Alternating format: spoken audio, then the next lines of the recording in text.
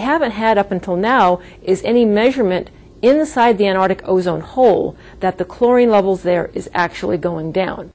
What I've shown is that if you're very careful about when you measure hydrogen chloride, that's HCl, in the atmosphere, and you measure it over time, you can see that HCl, so that reactive chlorine that destroys ozone, those levels are actually going down inside the Antarctic ozone hole. So that's great. So that's part of saying, hey, the ozone hole's recovering, it's getting smaller, and it's because of declining chlorine.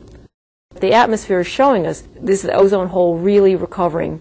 So what we did in this study, we were able to look at ozone changes during a period of time in the winter when most of that ozone change is coming just from chemical changes, so that temperatures aren't really affecting it very much.